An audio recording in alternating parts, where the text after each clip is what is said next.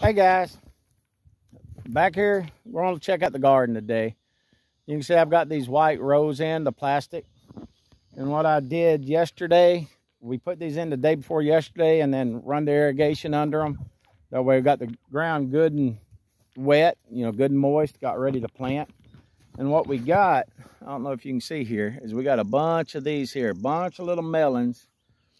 Nice and young. They're starting to run already, so they're almost a month old. I don't know if you can kind of see off. Well, I hadn't even picked the plastic up yet. Matter of fact, it was late yesterday when I done it, and I hadn't had a chance to get out here. The boys were gone off to the water park yesterday, so we didn't get the plastic picked up yesterday like we should have, but we'll get it today. But this is where all these tomatoes went bad off down through here. I've got another section over here too.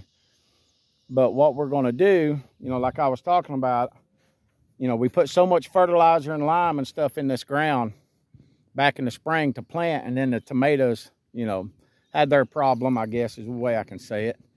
We decided to go ahead and put in a late run of melons. I saw it coming, so I started them early, which is good.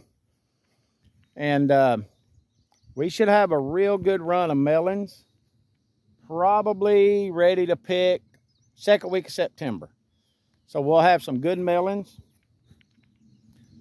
ready in September.